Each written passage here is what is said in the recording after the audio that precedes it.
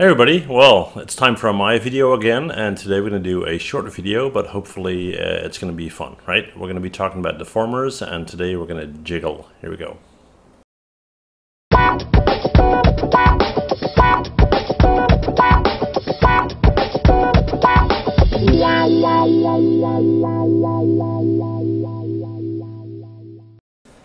Okay everybody, so we're in my 2019 and we're going to be talking about a deformer today. It's going to be a fairly short video, but hopefully a fun one. And we're going to be talking about the jiggle deformer. I realized that I never did that. I got a question about it, so we're going to cover it. Not really a lot to it, but it's kind of fun. What it basically does is it reinforces movement that you apply to an object in a way that it looks a little bit like a blob, right? So I'll show you what I mean. So let's take a simple torus and we'll go in here and hit Control A and open up the attribute editor, and let's go in here and let's give this, let's say 40 by 40 subdivisions so we got something to play with, right? All right. Okay, so now that we have this, what we're going to do is we're going to make sure it's sitting on our grid.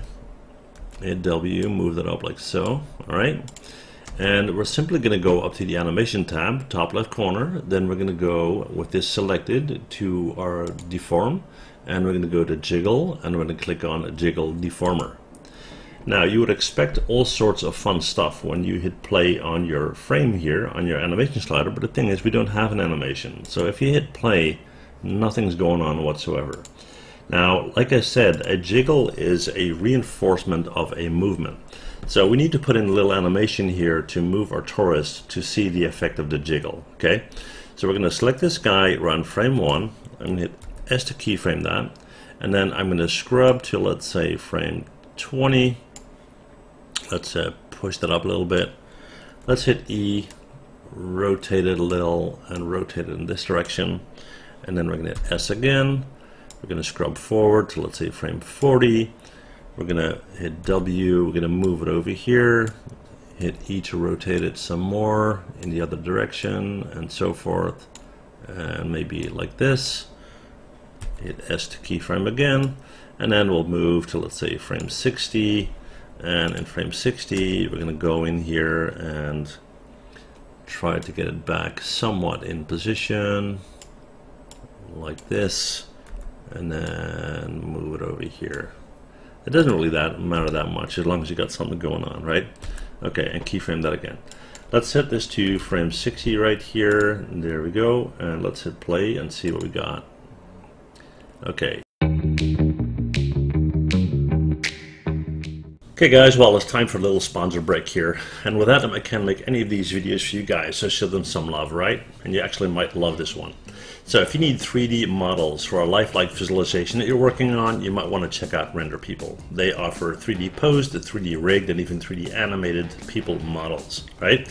And they have over 3,000 products right now. They cover models suitable for business, shopping, sports, swimwear, evening wear, outdoor, and even specialty models like doctors, workers, and whatnot, right? So they're high resolution 8K maps, clean UVs, clean meshes, ready to go in 3ds Max, Maya, Cinema 4D, SketchUp, Unreal Engine 4, Unity, Blender, and Rhino. Now if you guys use the link below, you'll not only help out my channel at no extra cost to you, but you'll also get free models, totally free models that are posed, rigged, and animated. You see it's starting to act weird. That's exactly what we want, right? That's our jiggle. Okay, now if this is playing really fast, by the way, bottom right corner you have this setting here, playback speed. If you set this to play every frame, look what happens. I'll hit play. It's going to go very fast, right? So go back in there, go into 20 frames, 24 frames, there you go. Hit save and hit play. You can see that jiggle going on.